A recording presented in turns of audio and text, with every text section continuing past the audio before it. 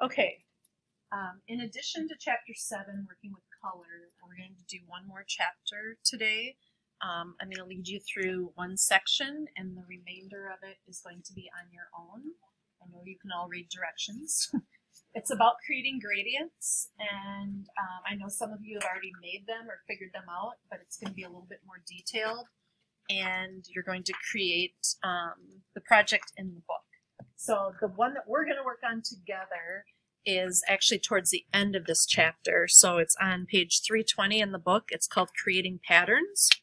And patterns are pretty darn cool in Illustrator as well. Illustrator not only has swatches for colors, they have libraries of swatches or patterns. Oh my gosh, all this stuff. So you don't always have to build them from scratch. You can go get them. Patterns are artwork that is saved in your swatch panel, and it's just one tile. So by default, what's a pattern? It's something that repeats. So whatever the one tile is that you see in your swatch panel, that gets repeated over and over and over to make a pattern. And it either gets stacked up as bricks, or it gets stacked as off-centered bricks, or as hexagons, and it makes the pattern look differently based on the way they stack it. All right, let's do a file open and navigate to lesson 10 in your Illustrator files. And we're going to open the start file number 2. And it is a wedding cake. All right, do a file, save as, and call this one your name, and then cake.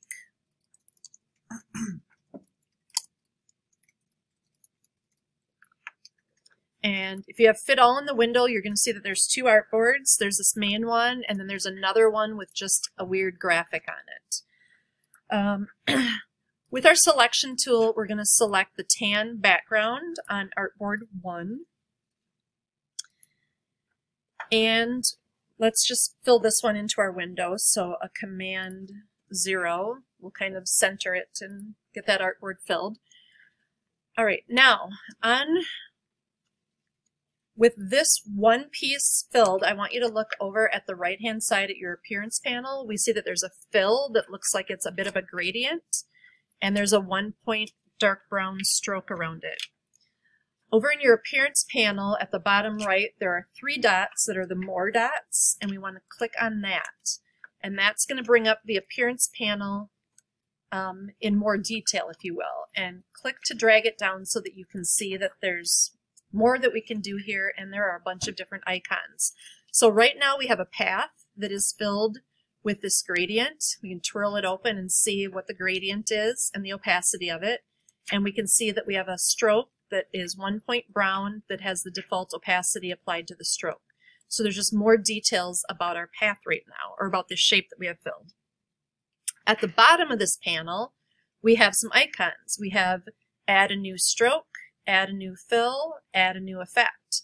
We're going to click on the Add New Fill button, and that's going to add to our stack another fill. So you don't just always have one fill.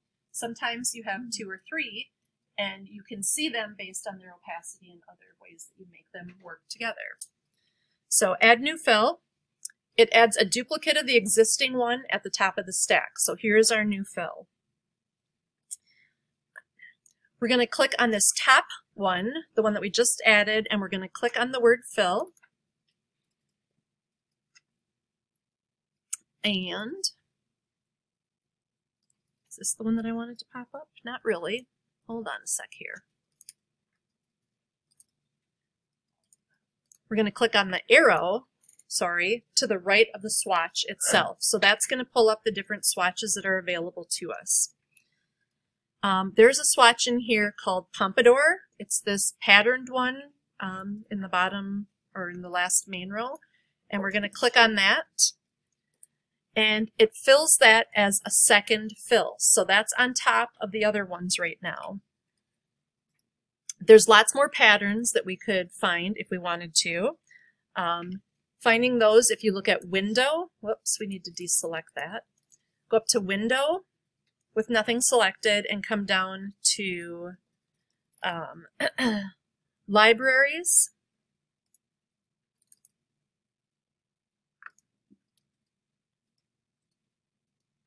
Sorry, that's not where I wanted to go. I misread a word. In the libraries, this would be your Creative Cloud library. So if you had patterns, color swatches stored in here, this is where they would show up. What I meant to do was go here and come down to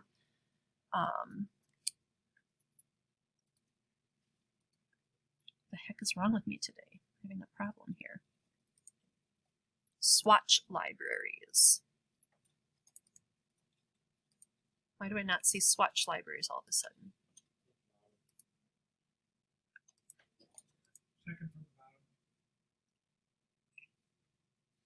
Oh my God. Swatch libraries, thank you. That's where we were before with the color books.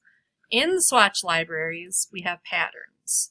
So we can see basic graphics, dots, lines, textures, nature patterns, and if you were to look at any of these, we can go ahead and look at some. Let's look at animal skins. Here is a swatch library of animal skins that shows up for us. I'll show them in large thumbnails so you can see them a little bit better. By clicking on them, they're added to your swatch panel. They're not until you click and add them, but there's a ton of different patterns available. Plus, you can go on the World Wide Web and find searches for Illustrator patterns. Free ones, ones that you buy, whatever. They're all out there. All right, back in our appearance panel. Yep.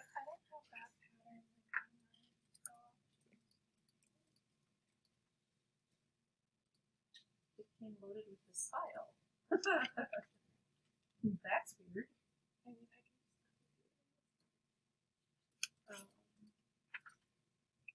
I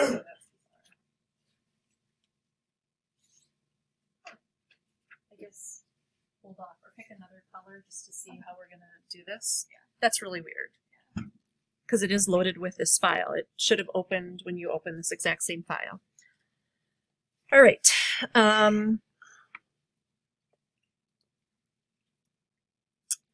So this top fill, if we twirl it open, we see the opacity of this layer is currently set at default. We can click on the word opacity and we can change this to 20%.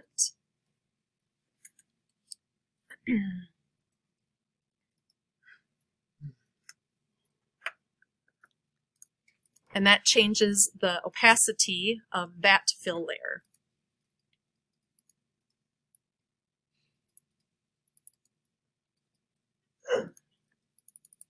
I tell you, nothing is behaving the way it's supposed to. Below the top word fill, click the word opacity. Why did that not change? Oh, I don't have it selected. That always helps when you have the file or the thing selected. All right, now it behaves. With that selected, clicking on the top fill and making it a 20% opacity makes it right. Have that shape selected again, and just so that it doesn't bump around, if you were still working on this file and you have it where you want it, the step we're going to take next is just kind of a safety feature so you don't bump it. So we would do Object from the drop-down menu and then say Lock Selection.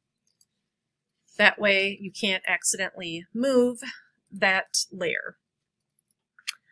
All right, creating your own pattern. So we're going to create a custom pattern right now. We're going to save it in the swatches panel and then we're going to apply it to this graphic. Make sure nothing is selected and then go and choose Artboard 2.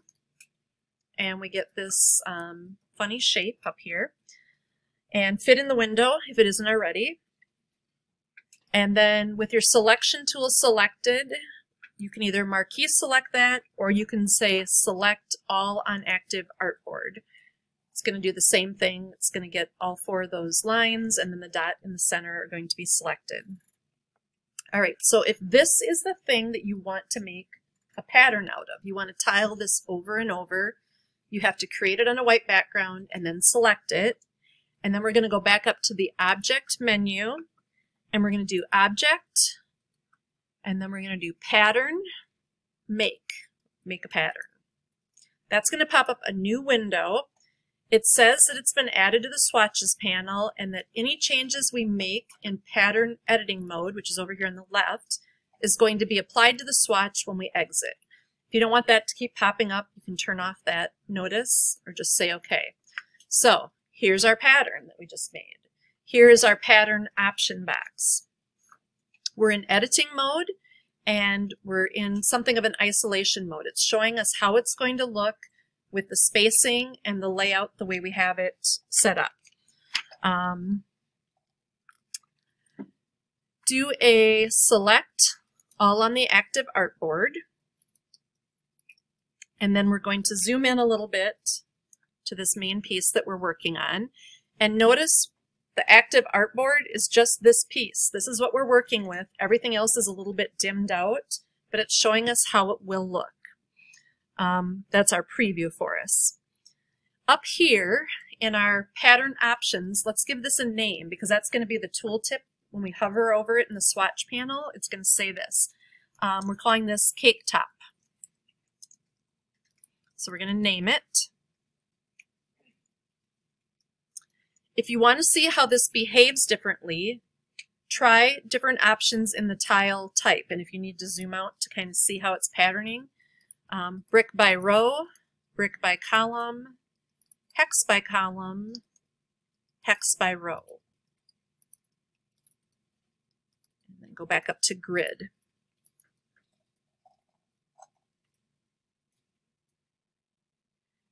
So the three main tile types that you can choose from are the grid, the bricks, and the hexagon, and then how they're tiled. If you want to look at your preview, so right now towards the bottom of this, we have copies. We have 5 copies wide by 5 tall. You can look at how this is going to look patterned in different ways by changing this drop-down box. Or if you just really want to concentrate on your one pattern, go back to the 1 by 1 preview down here. Click over in a blank area to deselect the artwork. And we're going to take this blue dot and we're going to make a copy of it and place it at the top right corner here outside of this. So how do we make a copy of something? What keyboard do we use? Shortcut? Yep, option. Well, we're going to drag it. So we're going to click on it and drag it out, and we're going to put the blue dot outside of here. So we made a copy of it and we moved it to the outside. Click in a blank part to, whoops, deselect your artwork. Oh, for crying out loud. Do that again since I bumped something. Click in a blank part, deselect your artwork. And let's go back to the 5 by 5 view. So, did it work? Did it repeat that pattern everywhere? No, right? In the 5 by 5 view, we see that extra one that we just made floating out here at the top right, but it didn't repeat that everywhere. Any guesses why?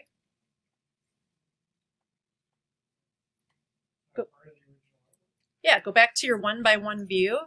It's outside of that bounding box. It's not part of the original pattern. The bounding box doesn't include that new one. Over in our option window, we have an option that says size this tile to fit the art. Click on that. Now your bounding box is bigger and it includes that dot. Now when we go and look at it at a 5 by 5 view, that dot is there.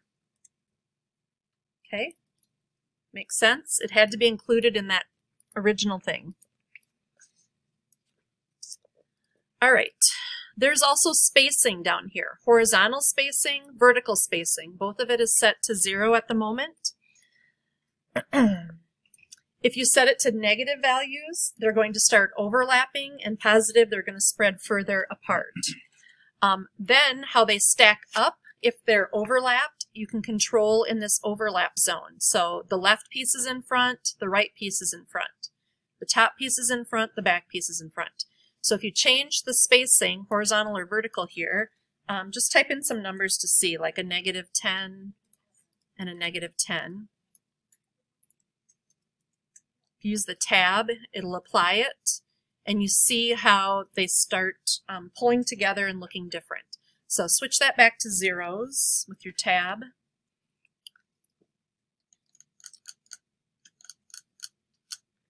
And when we're happy with how we have our pattern, we have to commit to it, and that's in the top, like up by the option bar where that would be, there's a light gray bar.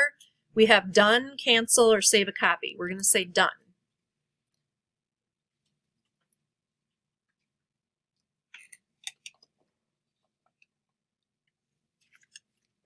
Where did mine go? And then do a file save. Now we want to apply this pattern that we just made.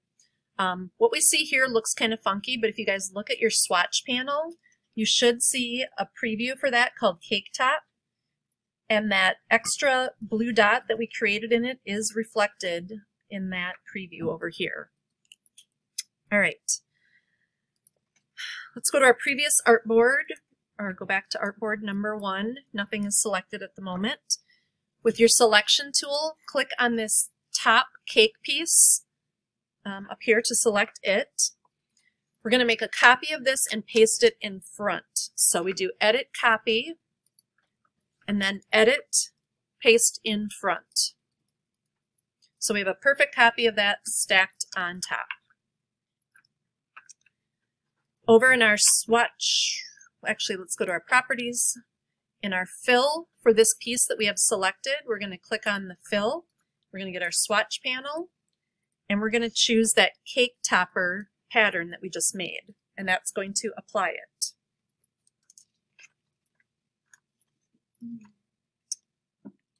So it's applied to that top version. Now, if you want to edit your pattern or change things, you can do that as well. Larry? I have the pattern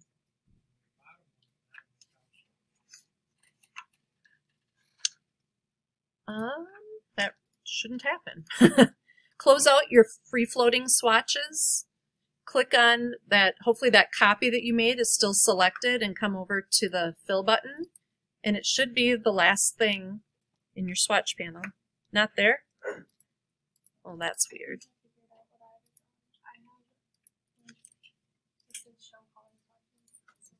Oh, yeah, that's actually one of the next things in here. At the bottom of the swatch panel, there is something that looks like a checkerboard, and it says show swatch kinds. Make sure it says show all. If you only want to see what patterns you have available, you can turn on just the patterns. If you only want to see the gradients, you can turn those on. Did that help? Show all, get them back? Okay, good.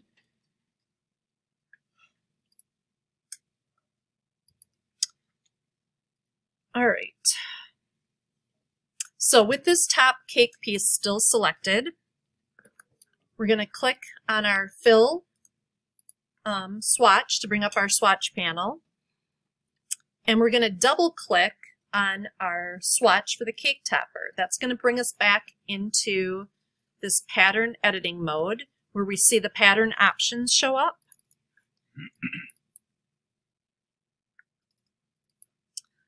And let's zoom in to our pattern editing mode. With your selection tool, let's click to select one of the blue dots, and then hold the Shift key and select the other one inside your pattern.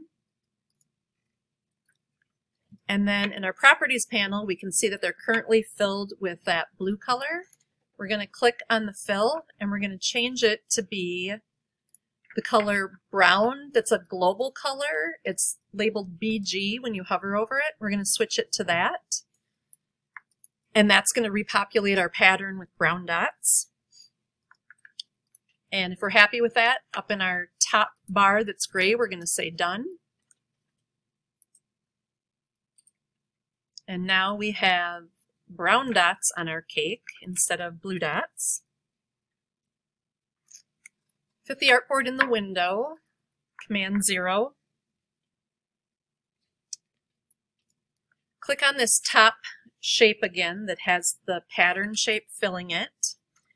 And we want to scale this. We want to make our pattern smaller rather than these big squares that it has right now. So we're going to do Object, Transform, Scale.